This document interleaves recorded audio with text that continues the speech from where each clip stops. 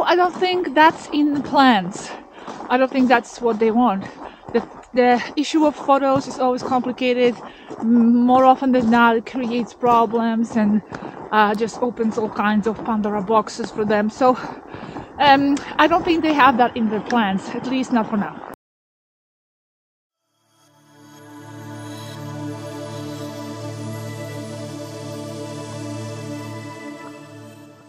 I don't know.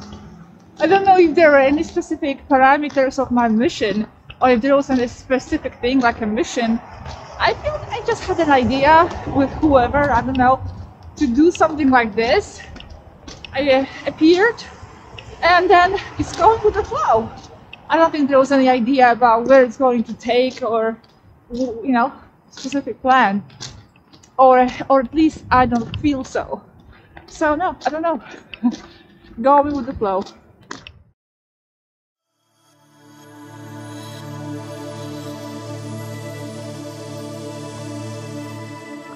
No, this is not Dale. Not the voice of Dale. All the voices in Mari's channel are generated. They're not real people.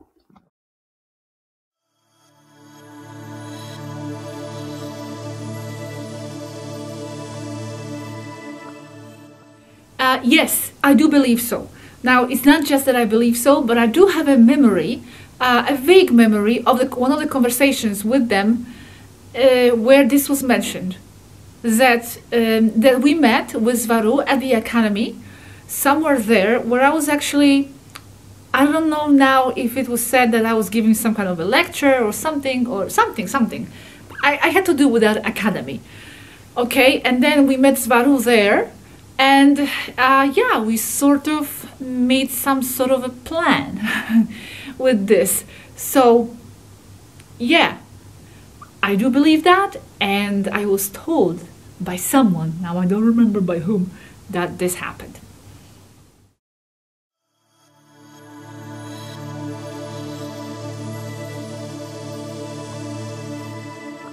Well, this is a very, very, very good question.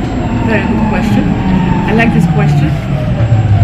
And I was thinking about it a little bit, and no, I think that I am more valuable, at least for now, here, than if I was on a ship. And that's because, well, first of all, I was already there, and I was doing what I was doing. There was a reason why I decided to do it now here. So I trust that reason. And also, I believe, I have to come closer now because it's going to be loud.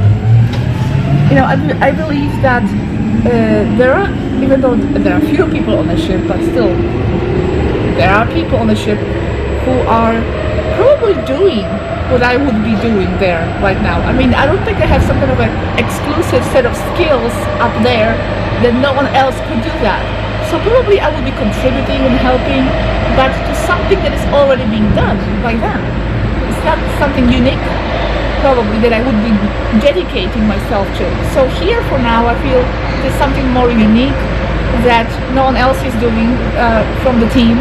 And Mari and Sael and ARIEN, that's a part, of course, that's from the ship, but being here and establishing this foundation physically on Earth of this communication and being in touch with people directly and, you know, touching the ground, riding on a metro, it's something unique.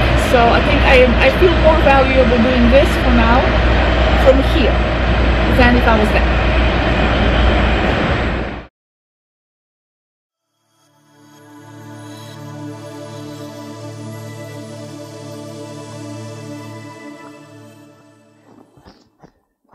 Is the question about their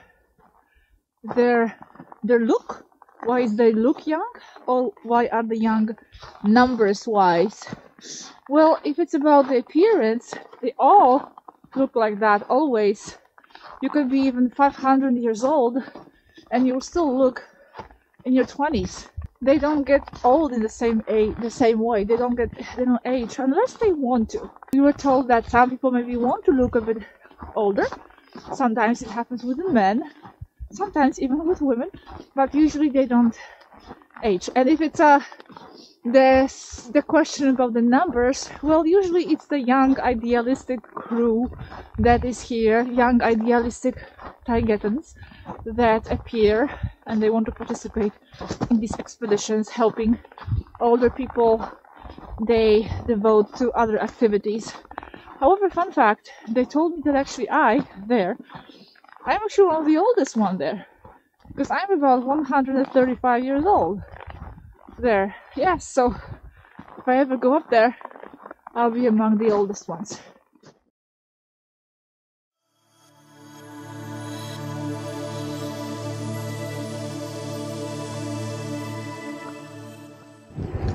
No, I don't think it had to do with countries. It had to do with the people that I happened to meet, and these types of people that are attuned with you can be found anywhere. So nothing to do with the country. I didn't notice any specifics about the country itself, but I did find a group in Australia when I was there between 2003 and 2005, and that's a fairy society. And they were the extraterrestrial group, but also super metaphysical, and I loved it. And this was the group that so far I felt most attuned with before this contact started. So if you are interested, look it up, a fairy society. So that's it, that was in Australia.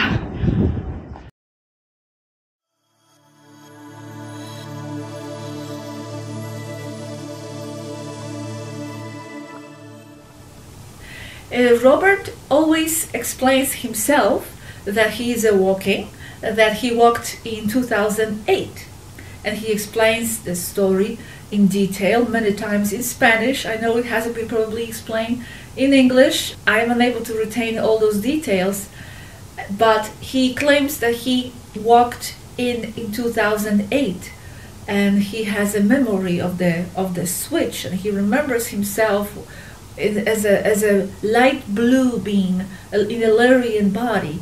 So he believes that's his race, that's where he's coming here from. However, there's no information about him being in immersion.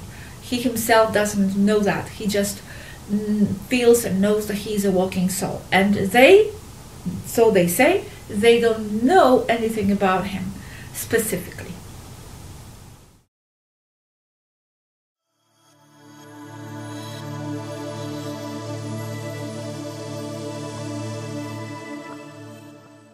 No, they haven't. They don't have a specific plan in action, like, a specific goal in that sense. Like, this is where we are taking this. This is the goal. I don't have any specific goal, even though, of course, some sort of open, direct disclosure type of a program and a counter would be nice. Maybe in the beginning that's what SWARUU was hinting at, then that's the aim, but there is none. The way I understand it now, it's just to keep helping and seeing how things evolve. There cannot be any specific goal like that, because that would imply them knowing what's going to happen, and they don't know. They just adjust to the situation at hand, and that's how it is.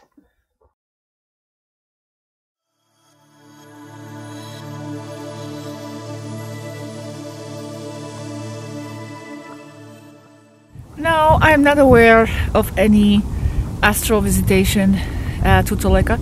It could be happening, but I'm just not conscious of it.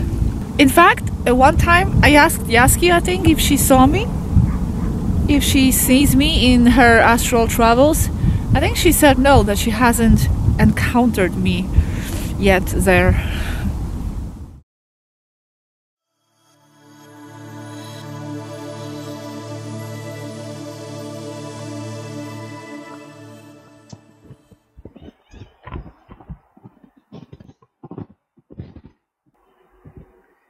Okay, Bongi, this way.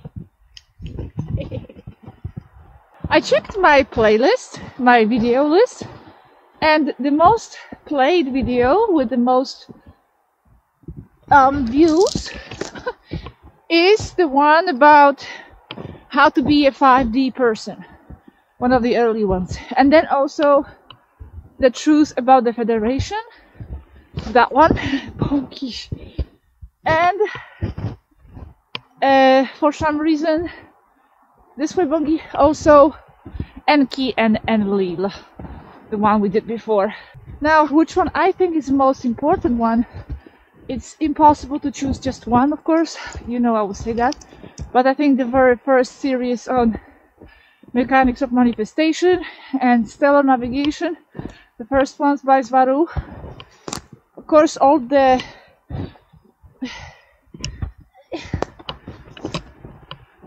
the one given by Aneka, the Titan lab report, that was very important. It's on Odyssey. I think Yaski one's on there is no death, there is no matter, those ones, etc. But there are many, it's hard to choose.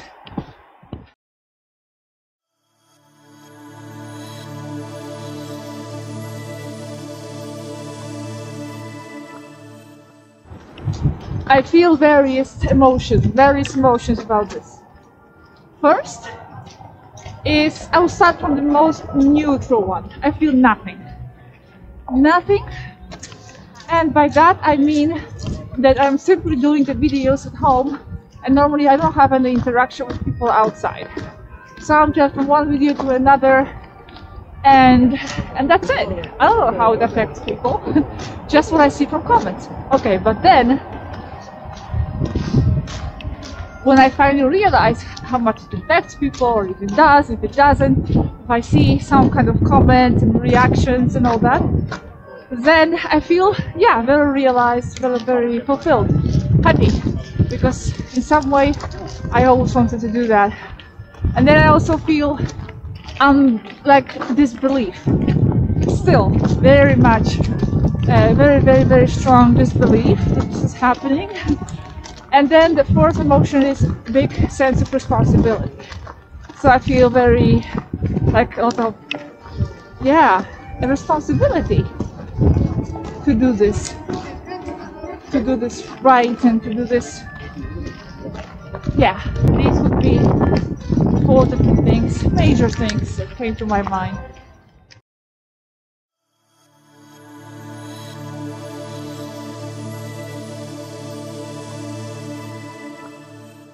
Well, this is actually interesting because we never made that petition first, from what I remember, and I think I remember it clearly. It was, of course it is a petition now, yes, but in the beginning it didn't even occur to me. I wasn't thinking about that. I didn't know it was a possibility. And I remember that SWARUU Ferra and later Yaski were like dropping hints about it. Maybe like to see our reaction, if what I would say, like they would drop hints about that possibility. For example, when we were going from Spain to Finland, it was going north. So I was saying, and now I do not remember exactly the situation and the conversation, but I said something like, okay, so we are going north now, more north than we were. And Yaski says something like, yeah, and one day, even maybe even more north, if you are interested. And I said, more north? Yeah, more up or something, more north, more up and up and up. And I said, you mean to your ship? And she said, yeah, why not, if you want to, or something like that. You see, it was like given by them, little by little, those ideas. The ideas were like inserted in our mind, the possibility. So yeah, when I then realized it's a possibility, we talked about this with them more clearly, from all different angles, even like what our rooms will be like, what we would like to have in our room, and where we would like to be, what it's going to be like. And so yeah, what did they say? They said yes, it's possible. Of course now it's difficult. I know that the subject of extractions is something difficult, but I'm okay with that because I'm not in a rush. I want to be here as much as possible, in a way, as much as for as long as I'm needed to do something. And I feel I am still useful here on Earth. I am acquiring a lot of interesting experience and information from this place. So I'm not in a rush, but yes, they told us it's possible. So one day I would like that.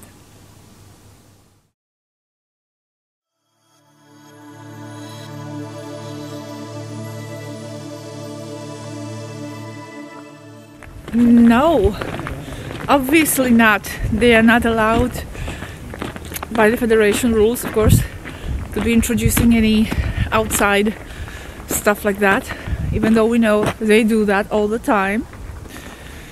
So no, it was in English, and one time I think in Spanish. Robert was present.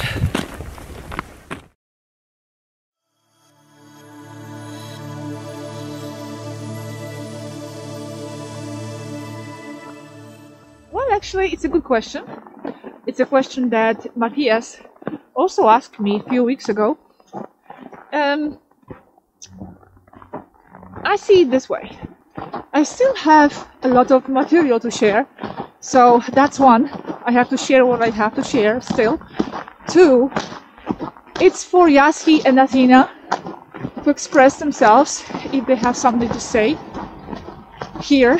So we're open for that, always. Three, I feel that our role, Robert and I, is making it all quite tangible to the people. So, for example, Mari is doing a great job and her information is amazing. But at this point, it's still a YouTube channel, a YouTube voice. There is like no one to look at, like physically, no one to speak for them physically, and we are that. We are that physical, tangible something that can speak for them, that can share thoughts about them. People can look at our face, our body language, and have someone say, look, there is this channel, and I know these people, and I know Mari, and I know Yaski, and we can share more about that. So it becomes a little bit more tangible for people, and also I think we give a little bit more credibility this way, because with us being credible, I want to believe, trustworthy people can look at us and see we are not lying, we're not inventing this, we are passionate about this, and they are our friends. And this way we give credibility by being how we are to the whole project. So this is what we contribute. Also next, our role is to provide more like a social media coverage, being their media, so to speak. So talking about this in interviews, making public appearances, and spreading the information about them existing, about Mari and Zael existing there, because they cannot do that for themselves. So that's another layer of the role. And another role here, and I feel it's very important as well, is provide this link between the minds of humans and the stellar. Because Mari, that's great, gives a lot of information, and for sure many times she can capture telepathically what people are asking or wondering about. I know that happens. But still, we are like sometimes the voice of the people, verbalizing their core concerns and questions. So we are sort of a bridge, us being human and starseeds here ourselves. So we are like representing people's minds in a way. Of course, not everybody's, for sure, everybody has their own different questions and line of thought, but in a way, yes. So yeah, all these different roles here to play. And also, finally, I think there's going to be still a lot to do in the future. Who knows what they might need. It's not that I'm going to leave them to their own resources, Mari to do everything on her own, on her shoulders, and, you know, whatever else they will need to do in the future. I'm not just going to leave them with that, those, you know, fluffy bunnies, as some of them are called, but they would need all the help they need. it's everybody's job. It's their job, and it's our job, especially our job here, to help. Anybody's help is necessary in whatever they can contribute.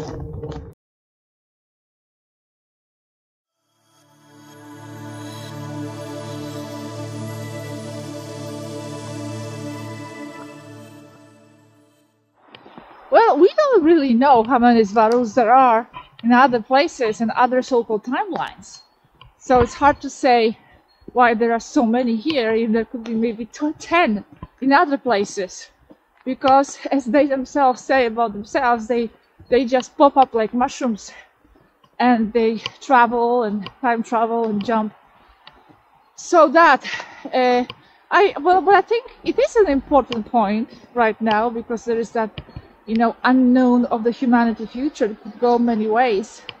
So it attracts SWARUUs because they like to contribute and they like to be in those moments of history where there is some kind of a decisive situation happening. And will there be, or could there be more SWARUUs? Always. I would say yes, why not? But not SWARUU 13, because as Yaski herself explains, there will be no more SWARUU 13. It's like she's the last one. That's what she says in that sequence of things.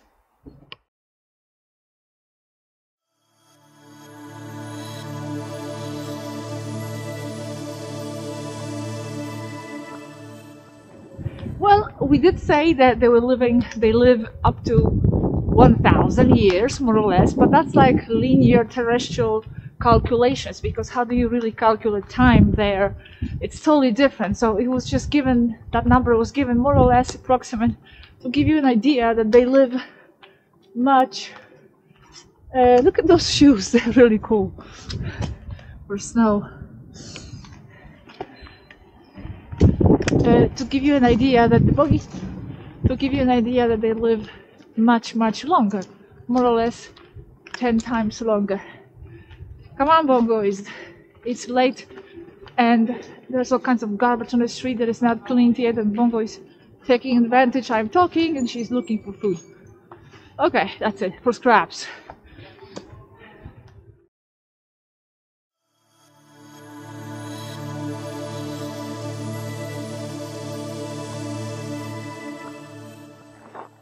Well, I was thinking about it for a while, how to respond to this, and I have no one specific moment. I divided this into 3 situations, which is first Anneka's death. It was quite shocking and challenging. Then, of course, the infiltration situation, just a bit stressful at that time to have to deal with that.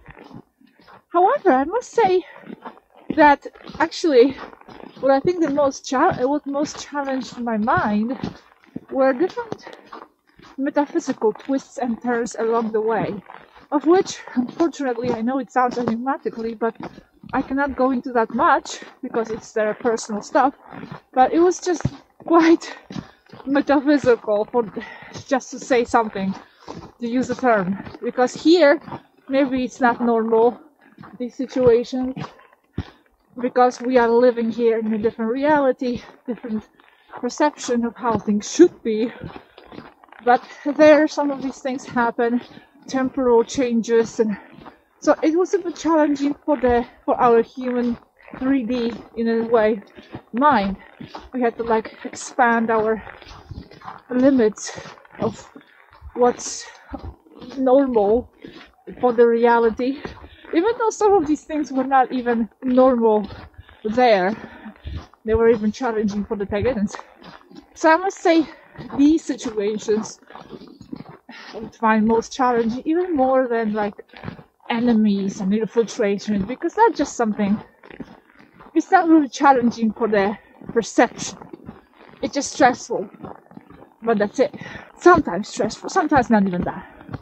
You deal with it and you move on. Okay. Right. Important, very important about that challenging metaphysical moment or moments Yes, challenging, but also super liberating. That's very important. Challenging may be at first because, you know, it's kind of like shatters the constructs of a 3D mind, but then super expanding and liberating. So more of them, bring them on.